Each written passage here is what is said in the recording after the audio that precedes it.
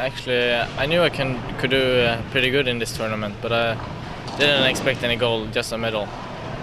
I found this older bowling ball in a pro shop in Stockholm a couple of months ago, and just had been lying around there for like 10 or 15 years or something. So I said, well, send it to me and I'll try it out. And you can say it worked quite well. Can't be described right now. I have to take a couple of hours to realize what I've really done. And yeah, but great.